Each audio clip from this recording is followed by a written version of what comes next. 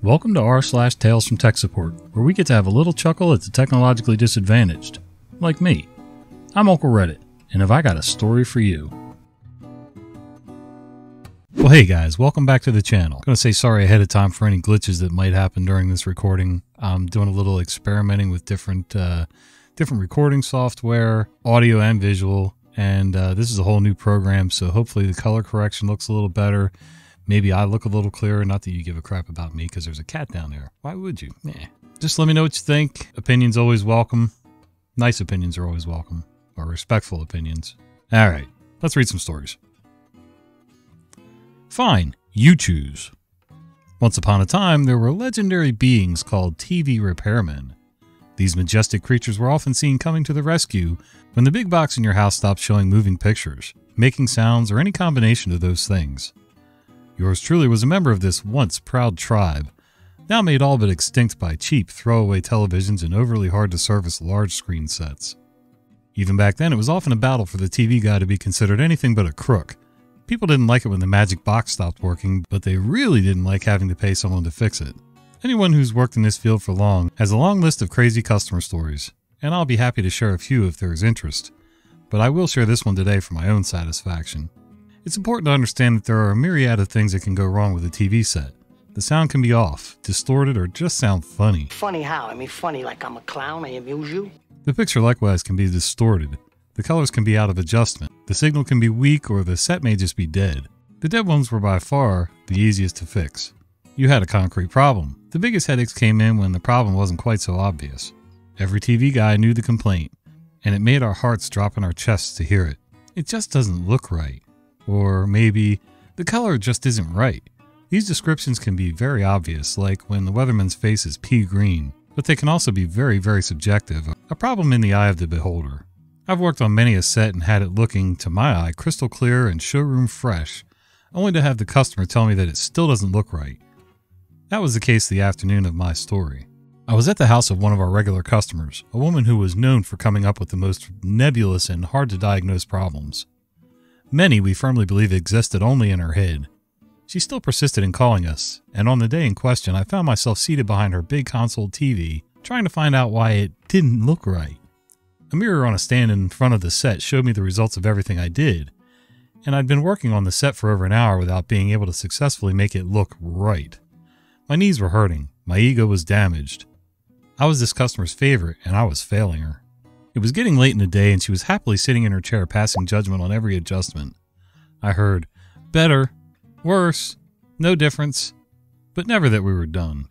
It was obvious to me that whatever the mysterious thing that she was waiting to see was never going to materialize. The picture was crisp, clear, balanced, and beautiful. Then, in the midst of my preparations for Harry Carey, an idea occurred to me. I was going to let her have some involvement. I still can't believe that I even thought of this, much less that I actually did it. Such was the depth of the despair I was feeling. You see, on the old sets with picture tubes, it was possible to adjust the vertical and horizontal picture synchronization. Without going too deep into the techie part, if your picture's vertical sync got out of adjustment, the picture would appear to roll, like a film strip being pulled across a light. The picture would continue to roll until the vertical hold was adjusted, and the control was sitting right in front of me. I started my rather audacious plan. Ma'am, I've got it very close, but I'm going to need your help to get the perfect picture locked in. I'm going to scan through a series of pictures, and when you see the one that looks right, let me know so I can lock it in for you. The lady was kind of excited. She'd never been asked to help before. She leaned in, and I very slightly adjusted the vertical hold so the picture started to slowly roll. She watched intently for several frames and then suddenly exclaimed, "There! Stop! Ooh, can you go back one?" With a happy, "Yes, ma'am," I stopped the roll and carefully let it roll backwards once. "There, that's perfect!" she exclaimed. I very carefully locked it in, made sure that everything was in order, and put the back of the set back on. My customer was positively bubbling as she signed my service ticket and saw me to the door. I left the employment of this particular shop a few months later, moving forward in my telecom career. So I never responded to this lady's house again, but the other tech on the bench at the shop later told me that she was satisfied with that set for a long time. I never had the call to try that again, and my coworker admitted that he could never work up the nerve. I still can't believe that I not only did it, but got away with it. And down below in the comments from Old Gray Troll we have, back in about 1977, I took a TV repair course at my local community college. Tubes, pots, learned how to use a high voltage probe. Fun fact, high voltage probes have very sharp tips, Second fun fact, high voltage makes your muscles contract uncontrollably. Third fun fact, touch the wrong place on the TV while you're taking high voltage measurements of the picture tube, it'll cause your bicep to spasm and drive the high voltage probe towards your throat at a high velocity. If you're lucky, you scratch your neck instead of plunging the needle tip into your throat. I am very lucky. And just about this time, solid-state TVs hit the market big time, and my knowledge became obsolete almost immediately. So I became a computer programmer. When I was a kid, I had a, 12-inch black and white, maybe 14-inch black and white TV in my room. You know the one that's missing the UHF channel changing knob and usually the on and off / volume knob. Usually it got pulled off and lost somewhere, but as long as I had a pair of needle nose close by, I could make all that work. But in the back of the set, exposed, now this was 1980, 81, somewhere in there, the vertical and horizontal holds were accessible outside the TV case. So I don't know what time frame this guy's working on or anything, and mine probably wasn't a tube TV, so I'm not sure, but it was totally there. I mean, you needed a small point. Usually I used a steak knife to adjust mine. And I'm not sure why it went out of adjustment, but every so often I had to mess with it just to get everything just right. Man, I still remember Saturday mornings watching the Three Stooges on that TV, trying to keep the volume as low as possible because I hadn't asked permission to watch TV yet, so I was kind of sneaking. Oh goody, another one for me to butcher. Just hire Zephram Cochran. If that says co-train, I'm going to commit Harry-Carry. Circa 1980, I was working for a time-sharing vendor in the U.S. Access to our computers was via our own dial-up network. Since most of our customers were in the U.S. and Europe, that's where our computers were. One day I got a call from one of our sales reps screaming that his new customer in Australia was complaining about lousy response time. We had to fix this immediately since this customer was potentially worth thousands of dollars each month. Our monitoring software showed that we were consistently meeting our SLA, service level agreement, of 2.5 seconds, so I asked for details. Often bad response time was due to problems with the local telephone service, especially in rural areas. For all I knew, this customer was at a cattle station in the outback. Nope, the customer was in a brand new office building in Perth, just a few blocks from our access point. Okay, sometimes response times just seem bad, but when you actually measure it, it's within the SLA. Nope, this customer was running a script that issued a set of commands and recorded the response time. His numbers showed it was between 1.5 and 2.25 seconds. So what was he complaining about? And why was he running his own response time monitor? We charged for connect time and usage, so he was paying for what was in effect an extra user that was signed on all day and running this script. Except he wasn't, and he wasn't even complaining. In fact, he was delighted. The salesman was so eager to make the sale that he changed the SLA to guarantee sub-second response time. Since we weren't meeting the SLA, we couldn't bill him.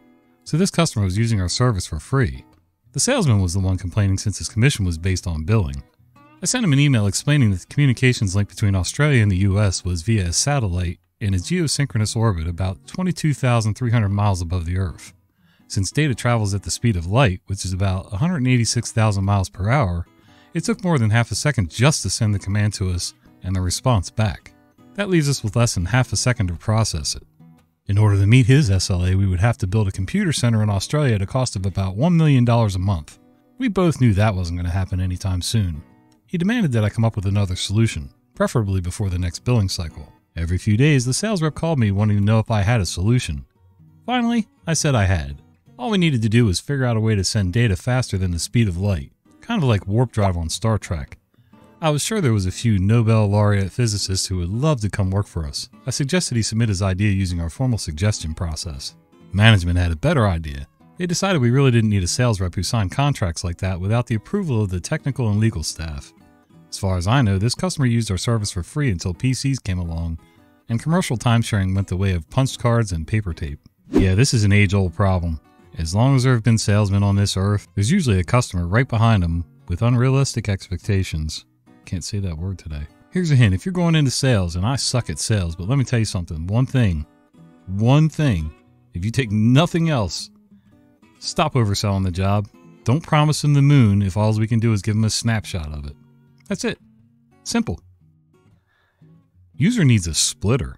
So along with my regular day-to-day computer technician position, I also work in procurement for the IT department of a large organization. Yesterday, I popped into my email and read a computer equipment request form that had several items listed, such as a headset for Zoom meetings, a new mouse, etc. All low-budget items that we have in stock and would normally be approved right away, But for the last item on their list, they asked for a splitter. That's it. No other information, just a splitter. So I emailed them back asking what kind of splitter they require. Are they trying to split audio, video, or something else? Today I got my response, which basically just said, it's been 24 hours, where's my equipment? Thanks for not answering my question. I noticed that they're in the same building as me, so I decided to wander on over and ask them directly what exactly they meant by splitter. She tells me that she can't plug all this stuff in at the same time, that there's only one available USB port in the front of her computer. So she's asking for a splitter so that she can plug more than one item in at a time, such as a headset as well as a webcam for Zoom meetings. Ah, so a USB hub is what she wants. But wait a second, what about the USB ports on the back of her computer? Eventually, I get back to my office and approve the equipment request, except for one item. In the area where I explained why the request was denied, I wrote, "Today I taught a user that there are USB ports on the back of her computer and not just the front. 3 ports available." I mean, it sounds innocent enough. I get it. She only knows of the one USB port, and she knows she's going to have multiple USB items that need to be plugged in, so I get that. And I get her confusion that, most of them, thank God, she's not one of those that keeps pulling her computer out and messing with things on the back that she shouldn't. But at the same time, you sent her a message asking. She could have answered and said, "I'm not really sure. I just know I'm going to have a bunch of things to plug in and only one USB hub." Now, the conversation would have been so fast and you could have explained it all, but she chose to ignore it anyway. Fabulous. $500 mainboard, DDR4 compatibility. So I recently sold my used Gigabyte Z170X Gaming G1 motherboard on eBay and shipped it to Sweden. The buyer contacted me a few days later that the motherboard was defective. He was not getting a picture through either the onboard GPU or his external GPU. The error message, error 23, allowed me to narrow it down to a problem with the RAM. In addition to the usual questions about whether the memory is properly seated, and he's already reset the CMOS, which he's done everything. I read through the manual of the motherboard. On the product page, I found a compatibility list for the RAM and sent it to him and asked if his memory is listed there. He was using a HyperX Fury 3600 DDR4 memory, which was not listed. He was able to borrow a different stick and boot with it. That was the mistake. This brand of memory is not compatible with a $500 motherboard. Hours wasted on troubleshooting for that. This is just a short story, but I was fascinated that compatibility problems are still around these days. I've been pretty lucky over the years. I've either had motherboards where it really didn't much matter, except for finding out if it's DDR2, 3, or 4. But most of the time I just get something close and stick it in there and it works. But the motherboard I have now isn't, like exactly high end. And when I expanded it to 32 gig of RAM, I actually just went and looked at what brand was in there that this assembler used and just went with the same exact stuff, same specs and everything. So that way I kind of knew it was going to work, but yeah, it's good to know. The user bubble of alternate reality. Most of my immediate and extended family live within 60 miles of each other, except for one family who lives most of the way across the country. Because of this, it's a pretty big deal when they find the time and money to fly in and visit. A few weeks ago, exactly this happened, and there were plenty of family get-togethers as a result. Interestingly, the out-of-town uncle-in-law's family also lives near the rest of us, so a few of those events included many of his relatives that I'm not familiar with. So I'm technically at an event with strangers, but it feels like family, which is what I'm blaming for my guard being down. Me. So what do you do? Stranger. I'm a dermatologist. Me. Interesting. I've heard that's the best income versus emergency field of medicine to be in. Is that true? Do you ever get dermatological emergencies?